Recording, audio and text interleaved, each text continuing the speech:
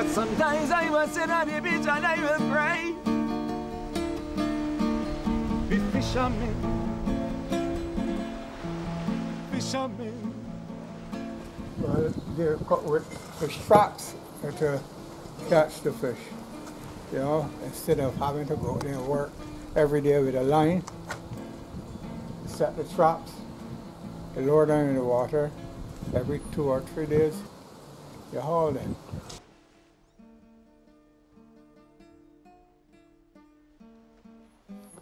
You know, fish are very curious, so they tend to malicious and go and look for something to eat. Right now we're using chicken wire, ordinary tie wire, Miami or wild tamarind.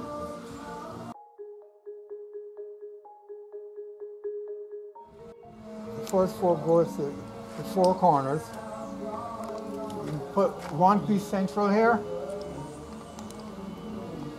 Once they're tied together, you put the next one at the top to keep the pot straight. First thing we do, we lay out the wire and we cut them to a specific length. Yes, and we lay them out and we then start to thread the wire from the bottom. And so basically, the cut off of the wire, we just bending it around to join the 2 wires to prepare it for plaiting. So this would be like a second reinforcement to the plait. So we're just using the cut off to wrap it around end of the wire to join them, and then we plait it to reinforce it.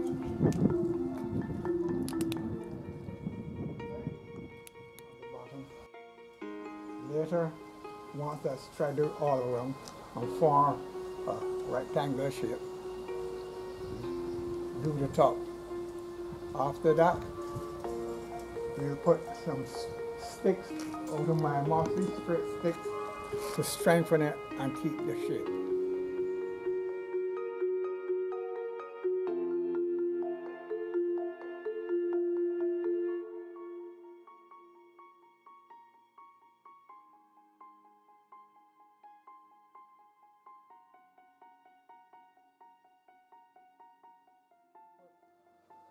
One funnel on this side.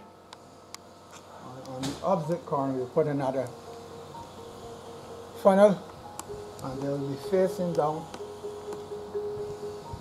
so that it makes it very difficult for the fish to come back out after.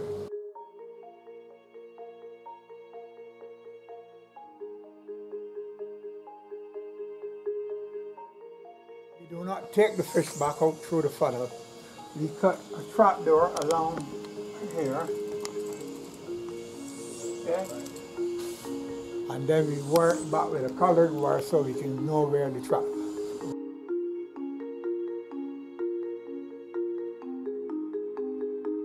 In the water? Well, we could use a piece of rope, a buoy. Yes, I got that in the water. When we go back, we can easily find our pots because right now we're using buoys. And you have to allow for high tide and low tide. So the buoy would float. Even at high tide, you just sit on top of the water. Yeah? At low tide, you still see a buoy, but the rope might be here, the pot might be 50 yards away from there. But it's attached to the rope.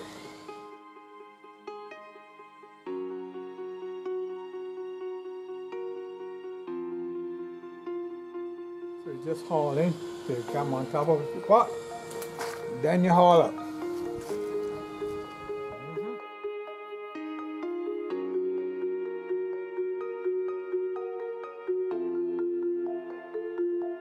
No, but there's a technique to it, because instead of trying to haul from the side of the boat, you should sit down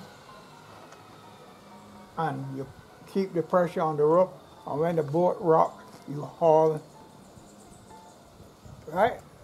So you understand? So when you haul, it'll be much easier instead of you tiring yourself out. The motion of the boat, every time it dips,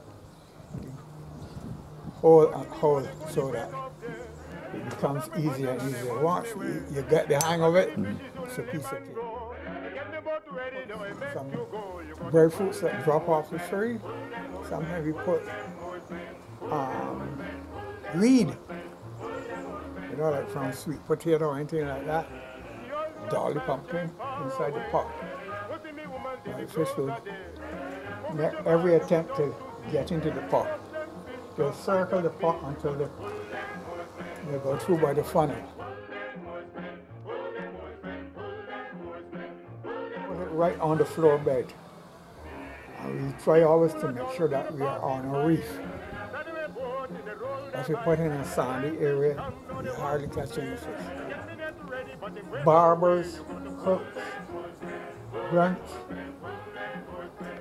snappers, chubs, cream mullet, different types. Well, right now we're making like for what we call pot fish. And you could go like 6 foot in length,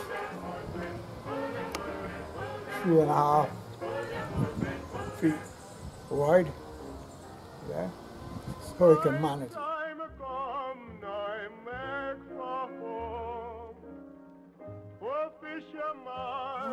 That's what you have to look for, where the reefs are. And over the years you would develop that knowledge. Nowadays it's simple because you got GPS fish finders about. Yes? Okay. And those things will show you the reef bed and you can go from there. Right. Now you take the marks from the land. You're on the boat. If you look south, you look north, you do the same thing. Then you look directly east and you pick up points on the land. Could be a tree, could be a house. Then you say, okay, this is very end. I'm dropping the pot here. So you pick up the 3 points. Yeah? Most likely, the further out you go, you'll see that object seems to come down and the next one come up. You got different reefs and they have different names. Yeah, you find some people on different bars and on the radio they'll be talking, say, oh, I'm catching fish here on Clark's. So if you was a fisherman, you know the area and the different reefs, you'll head for Clark's. Somebody tell about Shoal Bank, Lately's, New Lately's, London, Trinidad, Tobago. They're all different bars. They will go to be fishing banks, catch fish without banks. Bajan fishermen. Sometimes I just sit on the beach and talk to fishermen. Fishermen. Sometimes I just sit on the beach and I will talk to fishermen. Be fishermen. They will tell me stories oh so rare